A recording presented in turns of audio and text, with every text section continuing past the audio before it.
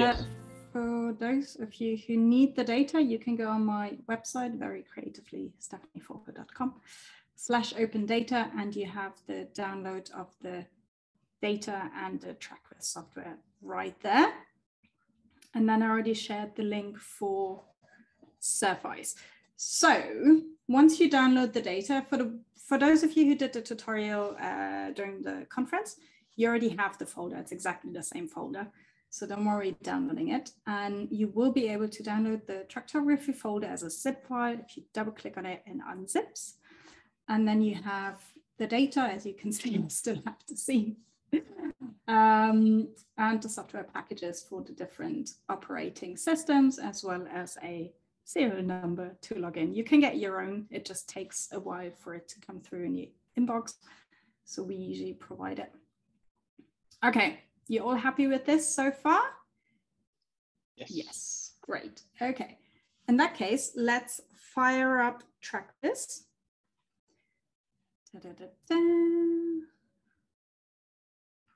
Here we go. This opening for all of you. Yeah, cool. I'm just going to go in full screen so you can see it well. And then the first thing we do is go to File, Open Track or Scene. File, Open Track or Scene. And then it gives you the option to navigate to the folder that you just downloaded, which is the Tractography folder. In there you have the data folder. And then, because I already saved the scene from the conference, there's 2 files that I can open, but in theory, you should only have the TRK file in here that you can open. And for those of you who downloaded it from my website, you probably only have the TRK in there, unless I messed up and uploaded the wrong folder. So just select the WPO2 TRK file. What you need to know about this file is it's a reduced file for training purposes. So it's not like a full, wonderful, perfect tractography for publications. It's slightly reduced in the streamline count to avoid people crashing. Because those of you who worked with us before know we like to crash. Don't forget to save. Voila. So when you open the file, this is what it looks like.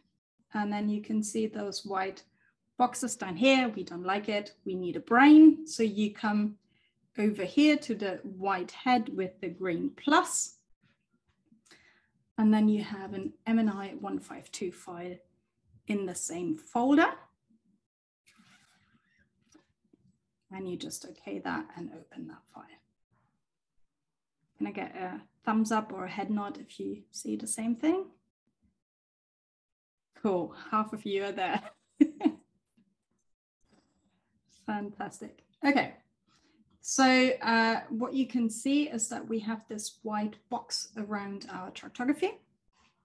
And we don't actually want that, because what that indicates is that there is a region of interest, basically, that is the entire plane.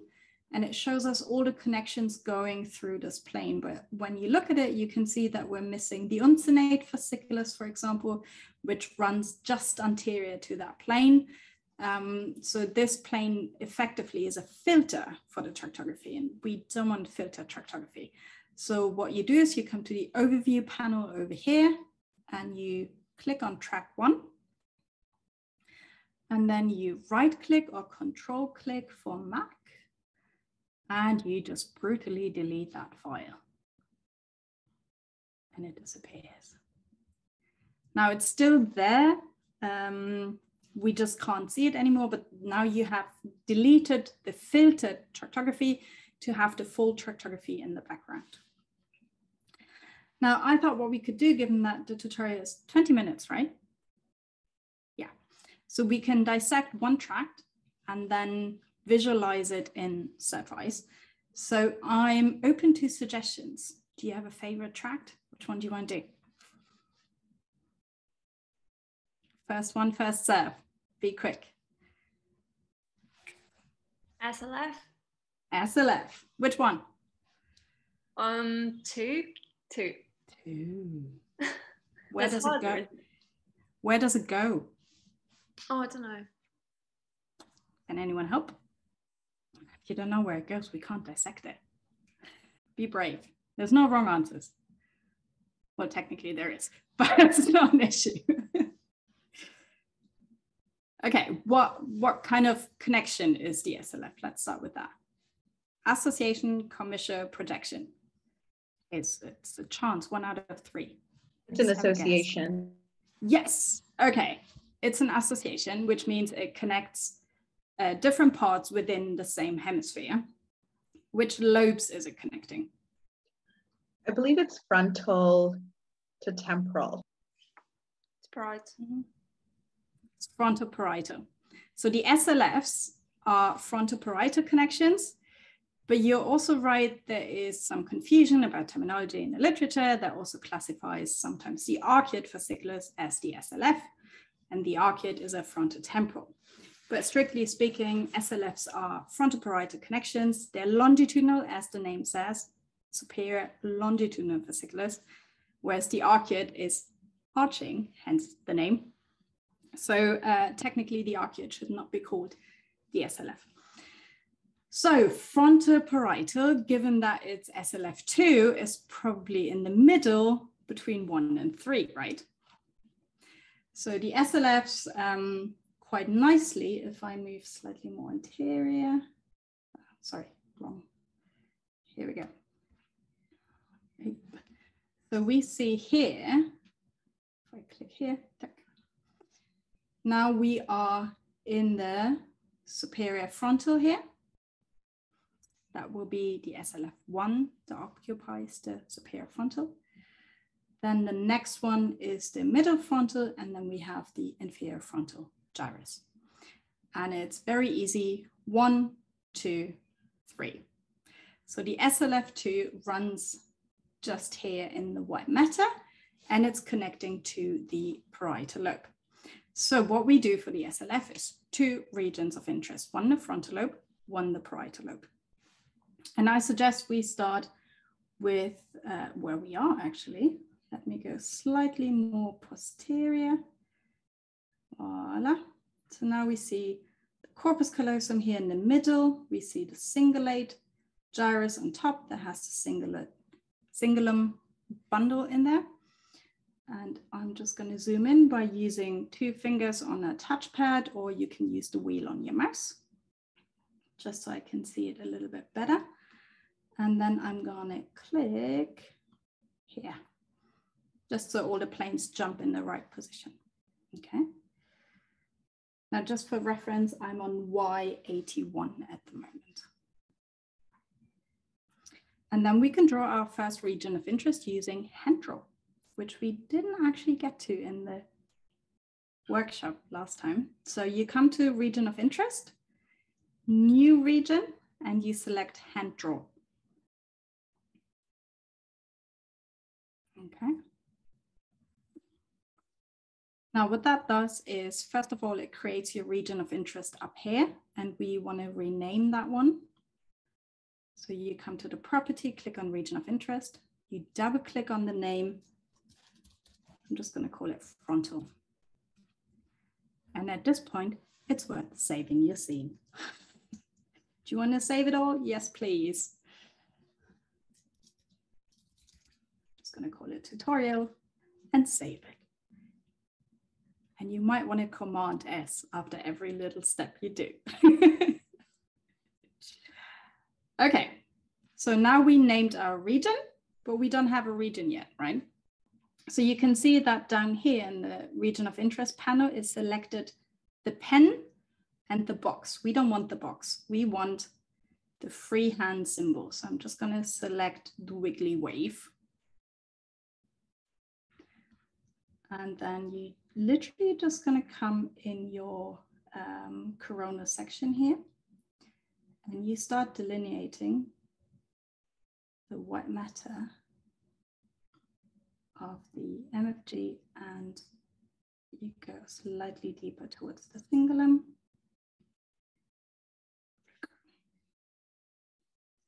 Here.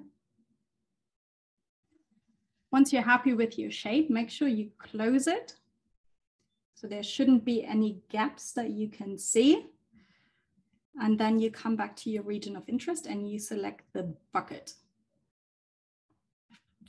Now I'm just going to show you something, don't do that.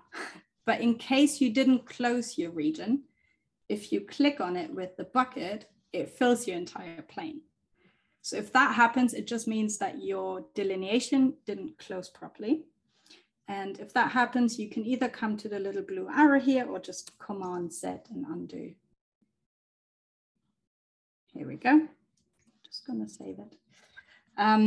So select the bucket and then click inside your structure and it will fill up your hand draw region. Okay.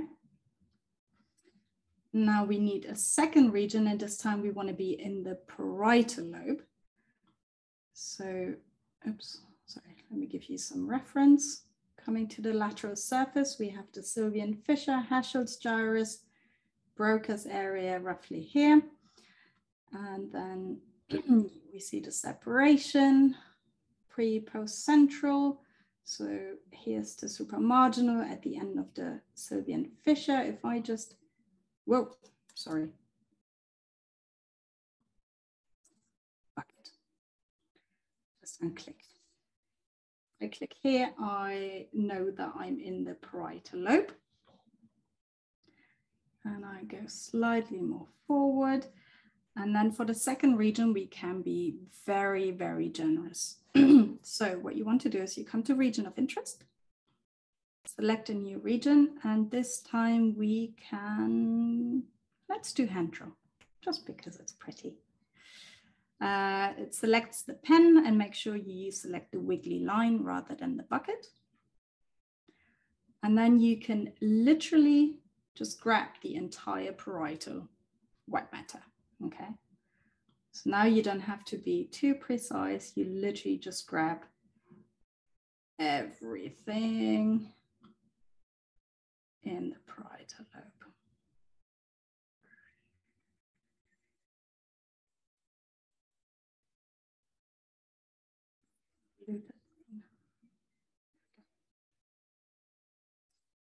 Then you use the bucket again and you fill it in. Now you can see we have our two regions, one in the frontal lobe and one in the parietal lobe. We didn't rename this one yet, so I'm just going to quickly do that. I'm just going to call it parietal and save again. So to rename, you click on the region, you select a ROI property, you double click on the name and you give it the name you want.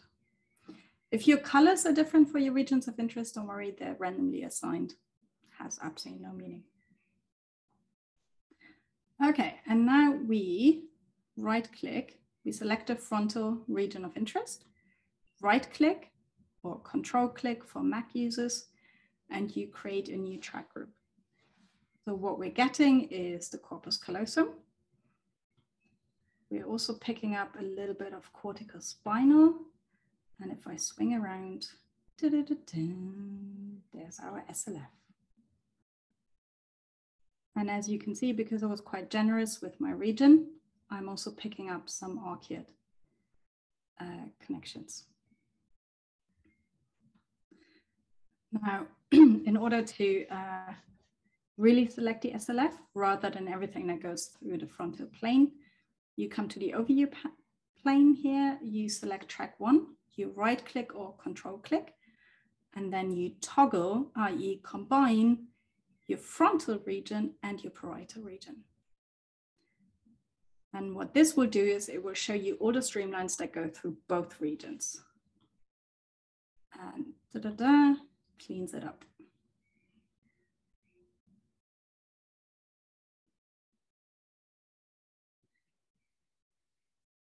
Because I was a bit generous, I'm literally just going to get rid of those temporal connections.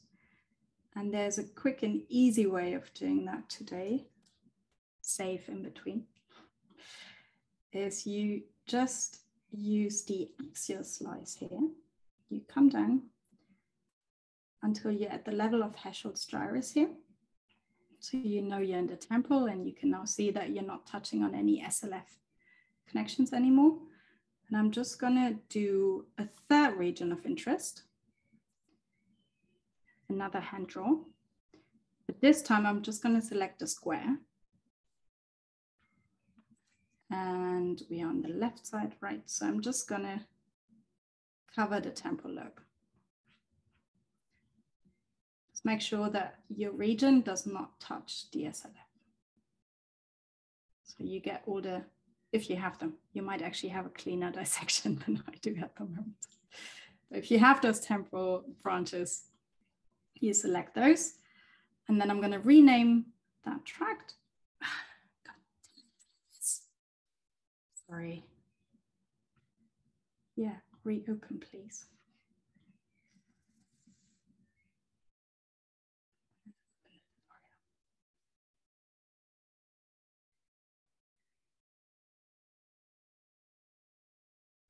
I just realized I was swearing and we're recording this. Can you cut that out? We'll edit it.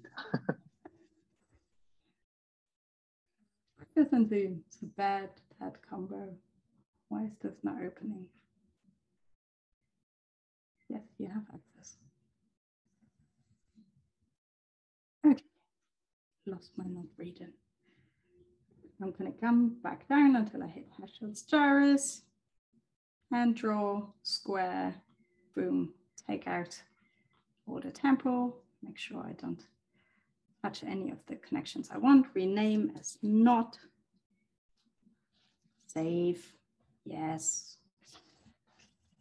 tutorial. Okay, so track 1, if you right click and you toggle it with the region that I just called not region, you will see that what we're left with is all the frontotemporal connections. But we don't actually want them. We want to exclude exactly those. So what you can do is in the property window track, you have a region of interest filter. And if you look at it, it currently says for the frontal region, show any part, for the parietal region, show any part, and for the not region, show any part. What we want to do is double click on the not any part. And instead of any part, we select no part. That means now it shows us only, it's cool, isn't it? It shows us only what's going through the frontal and the parietal region, but excludes everything that goes temporal. So now we have an SLF, and now we can rename this tract as SLF2. Save. Okay. Now you can beautify it very briefly by coming to render. And by default, line is selected. But to have it paper perfect, you want the tube. And then increase the radius from 0.05 to 0.2. You can also change the color if you like, and choose your favorite color. And then if you want to hide all the regions of interest, you can just click on the regions of interest up here, right click and hide, and then you have a kind of beautiful SLF.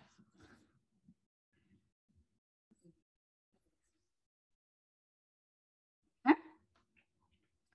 Now, what we want to do is we want to make the visualization even more pretty, and there was also a request to show stimulation points with it. So what you can do is you come to the tract that you dissected here in the overview, and you can save it as a file. So you can save it as a TRK file, or you can even save it as a STL file to 3D print it, which is what I do most of the time. Super cool. So we're just going to call it SLF2 and save it as a TRK file. Could I ask you a very quick question? Mm-hmm. How do you delete the not? Could you show us again? Because I think I got lost there. Sorry about that. So if I show them all again, you select a track. Mm-hmm. Well, first you toggle them. So you have all 3 regions in there. Then and you select the track, and down here in the property, you have what's called the region of interest filter. Oh, yeah. And it says any part by default. If you double click on it for the not region and you select no part, oh, perfect. They disappear. And then to get the TRK file, you right click on SLF2, save as, give it a name, save as TRK. Thank you. Okay. Now, so this is, yeah, fine. This is a very quick and dirty way of doing your dissection in Trackvis. Now, the beauty of the data set that you downloaded is that it is already in MNI space. So this is very handy if we now open SurfIce. SurfIce, yes. Sorry, can I ask? Yeah. What is actually meant by MNI space? It's the Montreal Neurological Institute space, and it's just a coordinate system.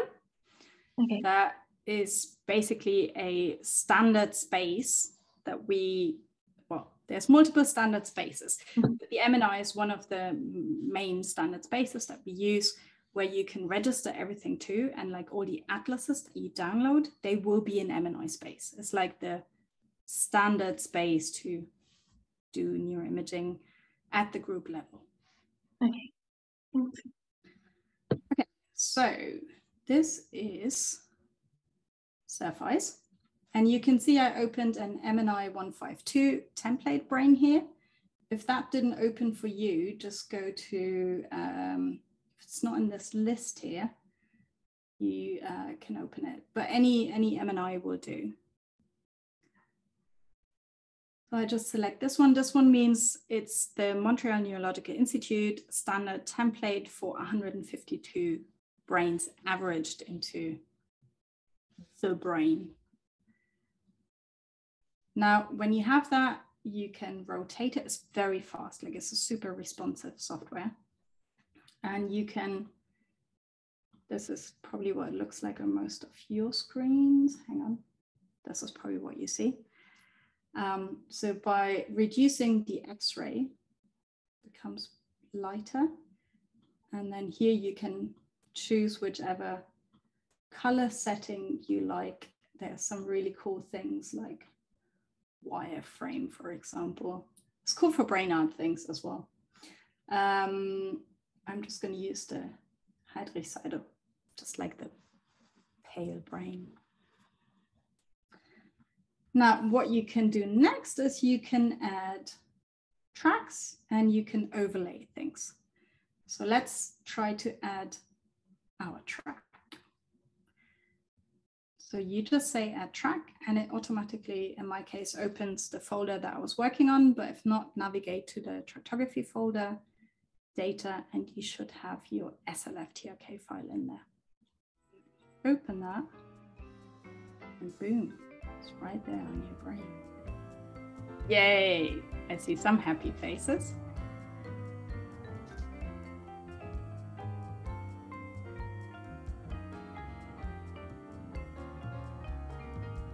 How do we make the brain see-through? By choosing Heidrich-Seidel, and then you have the X-ray option here. Okay, thanks. You can also make the track a bit more transparent or more prominent by doing that. You can also change where the light is on the brain. A lot of features. Can't really say I worked them out all. There's also a way of, one of them is cutting into the brain.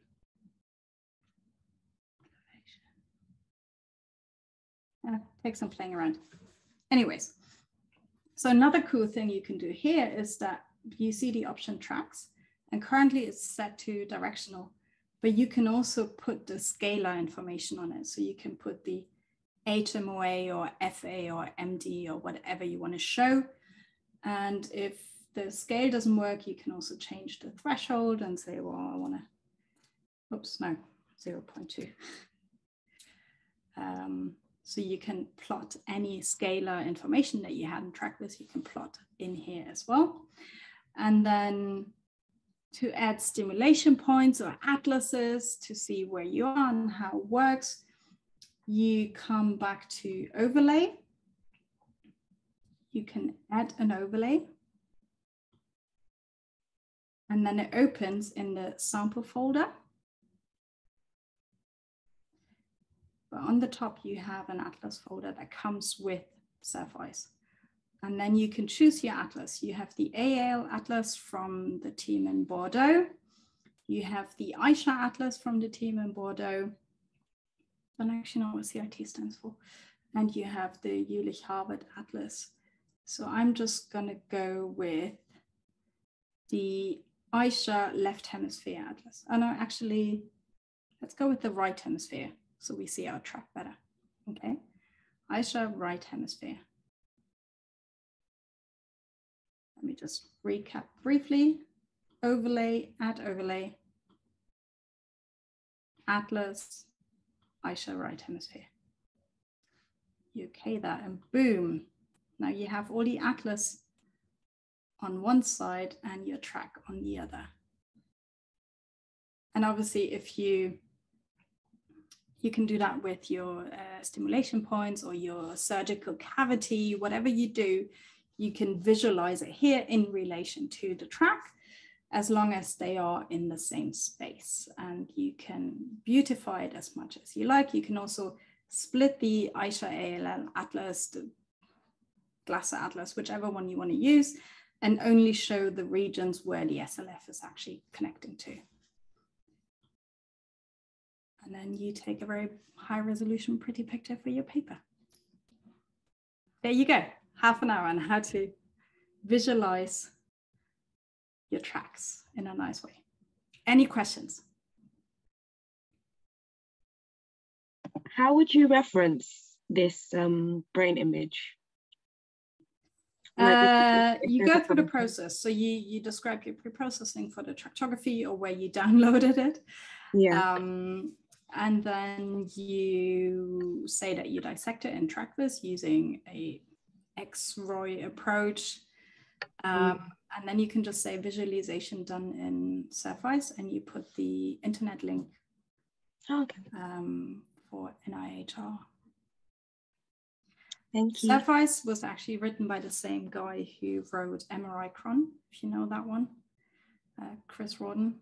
He does fantastic softwares, and they're completely free and beautiful. I was wondering, I've followed along with your tutorial, and I think mine looks slightly different. So I guess my question is, how do you know if you've done it wrong?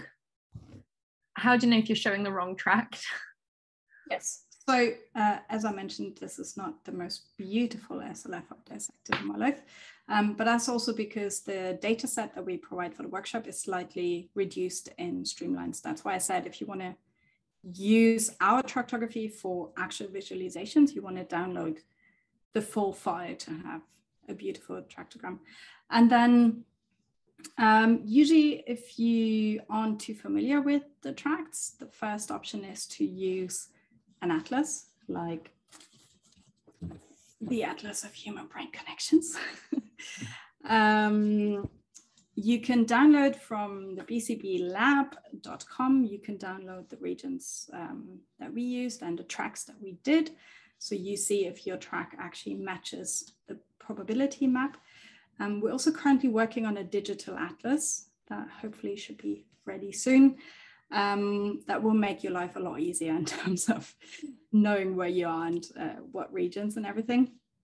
And we're also going to provide each and every single track as a file like this that you can just put in and visualize. And then how do you know you're showing the right track? Well, check with the literature. If it hasn't been described, you need multiple points of evidence like lesion studies, stimulation studies, or your own data in that case, to show that this is a plausible anatomical connection, not just an artifact. And then you can give it a very cool name, like the Alice tract. Thank you. Hi, Stephanie. Hi. You had fun? I did. Well, I'm sorry I couldn't join you earlier, but this parcellation looks stunning. What is it? So this is, on request of the group, a SLF2 in the MNI brain, and on this side we see the AICHA atlas from Bordeaux. And it's all visualized in SurfIce. You've been involved in developing? No, but I work with so I'm in the department where it was developed, but it was developed before I joined, and now I helped improve it a little bit. Right. One of our aims is, as a group, to define some surgically relevant parcels, for example, ventral premotor, dorsal premotor, pre-SMA, SMA. And we struggle to identify something consistent and without any inter-observer variability. Particularly, Anne is trying to standardize mapping with a multi-institutional collaboration with some quite distinguished scientists. So how do you think we can create a model of these parcels which are relevant for us? Let's say if we have a sketch that shows exactly where our parcels are, can we translate this into a computer-generated image? Does this make sense, my question? Yeah, no, it does. You can definitely, depending on how you get your parcels, if you have a drawing, you can sit down and actually manually redraw it on a digital brain. Like you can do that in FSL, like Fossilize or MRIcron.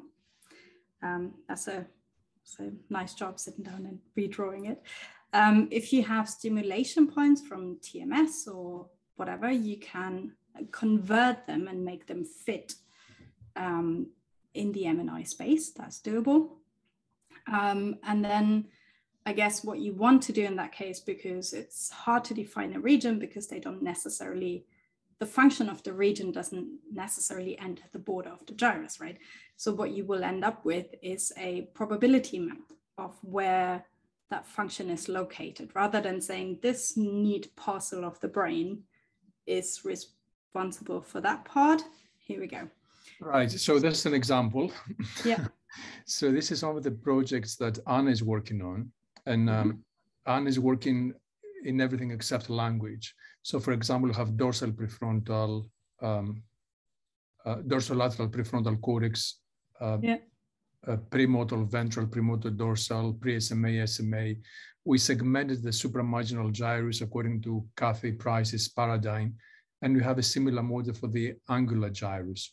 So if we were to translate this into a computer-generated image, how can we do this? So you would start with, hang on, let me see if I can actually show you. It would be a manual job of labor and work. If I just reshare my screen. Sure. If you can let me share. Let me stop sharing. Sure. So one thing you could do is Chris Roden's other software, which is very easy to use. I think it's hiding behind you guys. Yes, here we go. So you take MRIcron, for example, and you open a template brain. Anna, you taking notes? Yes. So you can create your own template, or you can use an MNI template that comes with the software. So you have the column, you have several atlases, column without the skull, and you have the Broadman maps and a bettered column brain. But you can download various MNI templates online. And then it would be a matter of navigating to the part of the brain that you're interested and that you have in your map. And then hang on, let me hide the video panel. Can we do this on a 3D brain, Stephanie? Because these slices are going to be very difficult for us to outline. So you have to outline it on the 2D.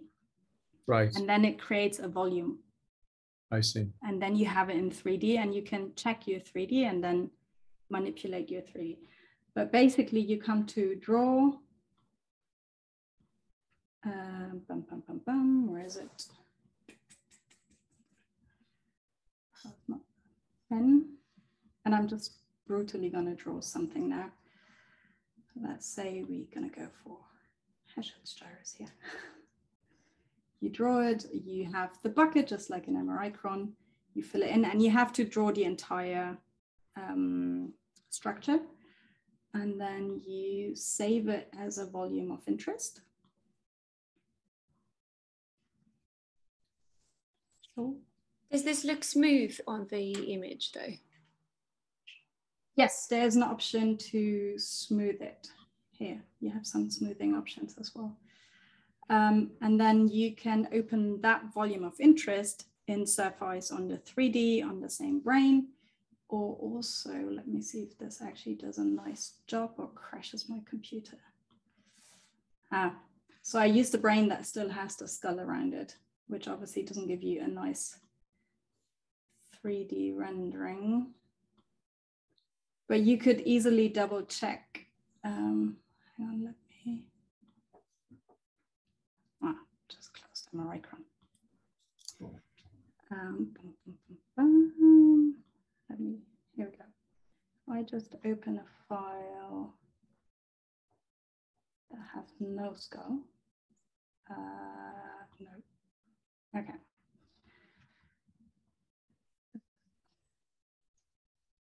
So if you then go to view and window and render, you can now see the 3D. And you can scroll through and you can manipulate it in that way. Right. And second follow-up question to this, you mentioned the positive stimulation sites, which are, again, a very important part for us. So if we have this 3D brain and we know, for example, I can tell one of my students that this is where it's stimulated from the brain, how we can create this a heat map or a cloud of positive stimulation sites in a specific area?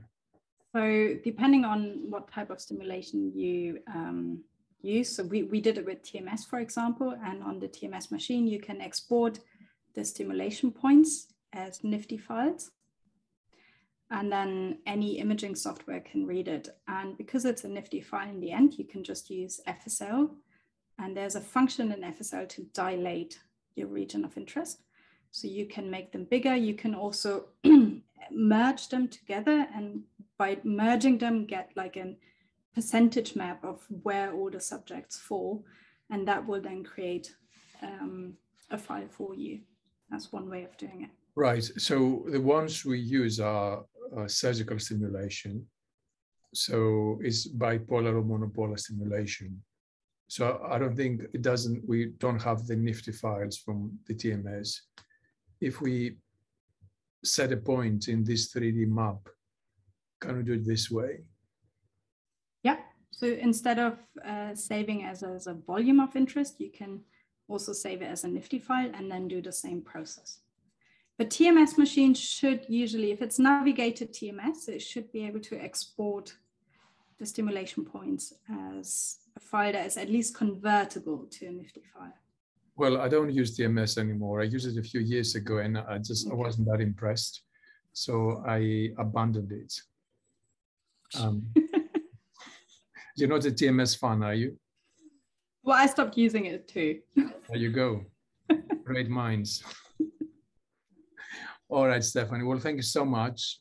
And again, I'm sorry I missed your talk, but it sounds like everybody's excited. So thanks again and hope to catch up soon. You're welcome. Thanks for the invitation. And if you have any more questions, feel free to email or ping me a line. Thank you. Bye. Bye-bye. Thank you.